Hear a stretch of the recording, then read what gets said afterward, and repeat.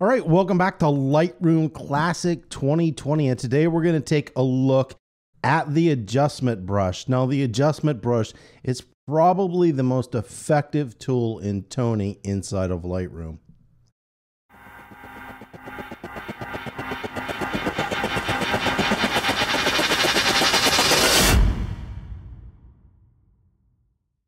All right, now I've reset this image and we're just gonna run through the basic adjustments here, and then we're gonna go straight into, so we're gonna go ahead and leave this on, Adobe Color. We're gonna go ahead and do an auto white balance.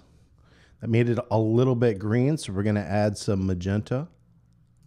And it's a little bit dark overall. And we're gonna come in here and add some highlights and just kind of give those highlights a little teeny pop.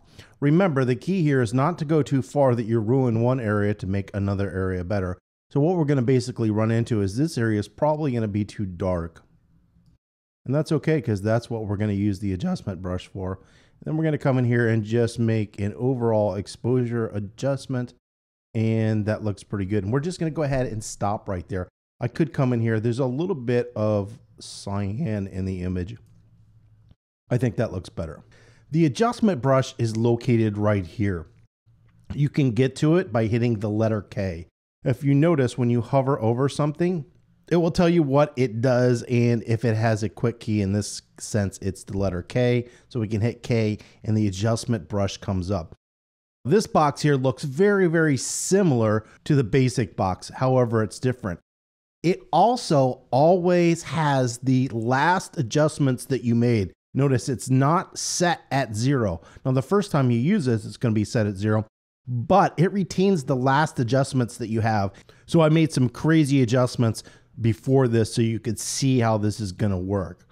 Now, to reset everything here, you have a couple of ways to do it. One, you can just double click Effect.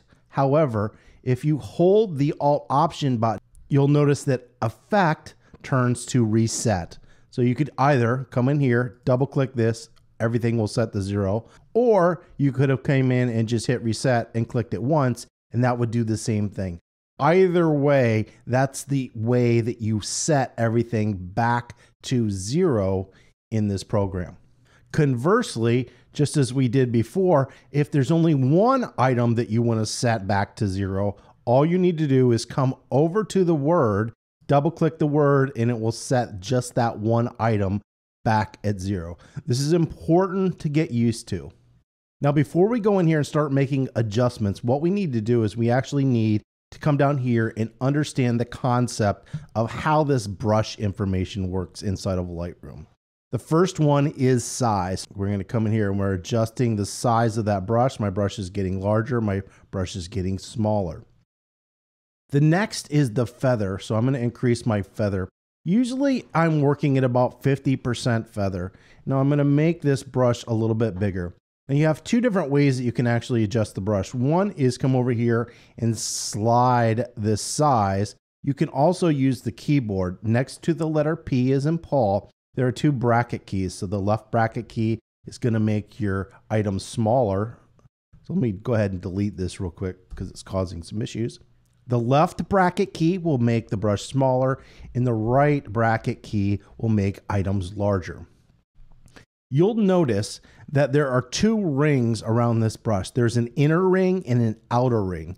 That distance between the inner ring and the outer ring is what's called feather.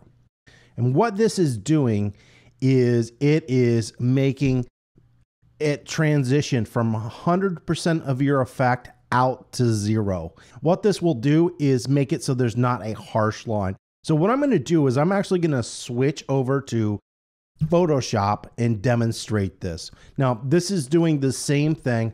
So I turned off my pointer. So all we see here is the brush. So this is my brush.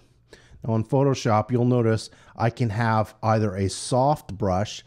So this is with a strong feather. You'll notice it's 100% of effect, and then it kind of fades out to the edge.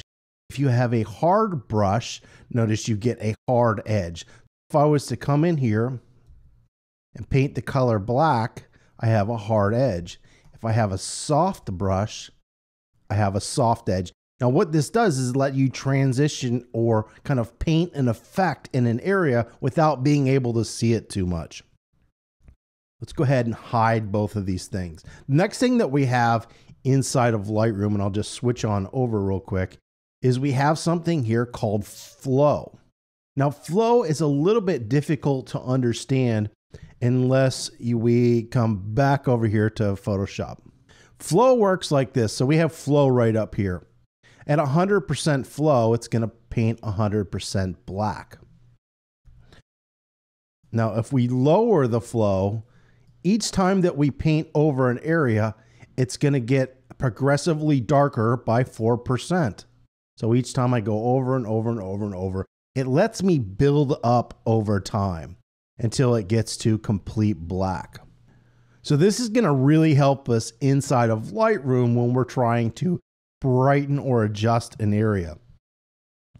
Usually I have my feather because I found that, this feather right here is like way too strong inside of Lightroom. We don't need that much.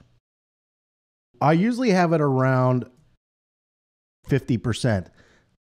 But the more accurate you need to be with applying an adjustment, the lower your feather needs to be, and usually the smaller your brush. Flow, you can usually leave it at 100% unless you like the fact of building up certain areas. So let's assume we had 4 faces. One face needed to be brightened up a little, 2 of them need a little bit, and then 1 didn't need it at all. Flow would be helpful because you could lower that up and you could just build up each face independently until they're the right brightness, or in this case, any area of the image. But for right now, we're going to leave the flow at 100. Density, think of it as kind of the opacity. There's also an auto mask button, and we're not going to get into that right now. So what we're going to do is kind of scroll back up. We've got our big brush, and we're going to make a big giant adjustment just so you can see. So you'll notice as I dial in that adjustment with the adjustment brush, nothing has happened. With selective toning, you have to paint or apply it to a specific area. So what I'll do is I'll just brush over these yellow things here, and they're all getting brighter. I've made the adjustment and then I've applied it 100%. Once you've applied that, in this case, it's like way too much. This is what's called a non-destructive adjustment. You can actually come back in and lower it and get it exactly where you want. And these adjustments are available anytime. You could quit out of Lightroom, come back in a couple days, and these adjustments would still be available and you would still be able to adjust them. As long as you don't delete the XMP file, you'll be able to adjust the adjustments that you made at any time within Lightroom. So we've made this adjustment here. We're going to go ahead and just apply that everywhere. And so that looks pretty good. So we've brightened up this one single area that we have right here. And this little point that you see here is where I kind of started this. And if I hover over it, it gives me something called the quick mask. And the quick mask kind of shows you the area that you've applied the effect to. Now, you can't really see the edge of where I did this. So what I'm going to do is I'm going to actually come down here and I'm going to make an adjustment. But this time, I'm going to take the feather completely off. So we'll come in here and make a second adjustment. Now, to make another adjustment, you need to come up and hit new first. So that's telling the computer you want to make a new adjustment. And I'm going to make my brush a little smaller, and then I'm going to come in here and do this. Now you can see, because I didn't paint a feather, we've got this really hard edge here. So I'm going to hit Command Z and undo that. And I'm going to come back and increase that feather. And now I'm going to paint this in. You can see, now it's still not done well, but we don't have that hard edge. And it's allowing you to blend it into an area. And obviously, we would come in here and do this a little bit more intelligently when we did this. And this is obviously way too much. We could come in here and lower this amount. And this way, it looks realistic of what you're doing. Now, this is my second control point. If I hover over it, it shows me by quick mask where I did it. Now, you can see right here in this area, when I hover over, I kind of went way too far and I applied some of that in this area, and I did not want to do that. That's not a big deal. If you want to remove something that you did, you can come down here to the erase button. And if you notice in the erase button, the erase has changed to a minus in the middle. And now I can erase that area. And now if I come back over and hover over that area, you can see I've removed that from the center portion. Now I didn't do a great job, but that's okay because this is just a tutorial. I can make an adjustment. So if I wanted to make it brighter or make it darker, I could make those adjustments. If I want to come back and adjust this area, I need to select it. So you'll notice that there's a little black dot here in the center, and this one doesn't have a black dot. The one with the black dot means it's active. So if I come over here and click this, I can make that one active. And now when I make the adjustment, the area that I painted in for that adjustment is the one that is being made. If you want to delete an adjustment, all you have to do is come over, select it, and hit delete on your computer, and bam, just like that, it is gone. What we're going to do here is I'm going to turn this one back on, and I'm going to show you a second way to erase. So we saw before that we can come down here and click erase. There's a quicker way.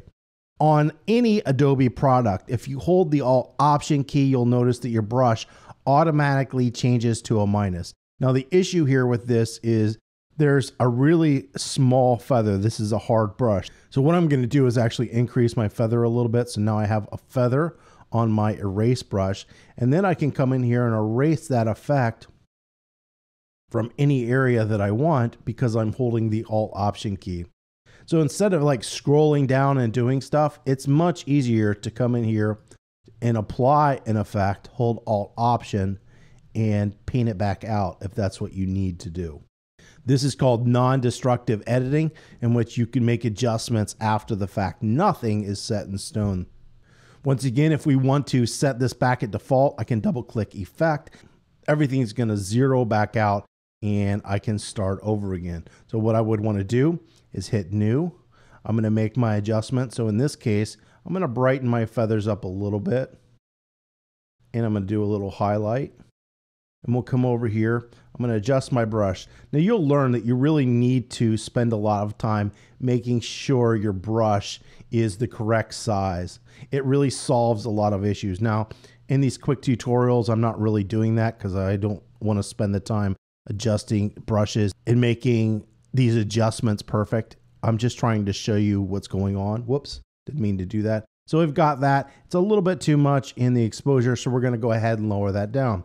Now, what's the next area that I want to tackle? Maybe I want to bring out this center portion. So I'm going to come in here, I'm going to hit New, and what I'm going to do is I'm going to zero exposure back out, and this time I'm going to increase my shadow areas a lot. And then I'm going to come in here and apply this to this area, and you can see it's bringing out some detail in those areas. It looks like we need to increase the exposure a little bit.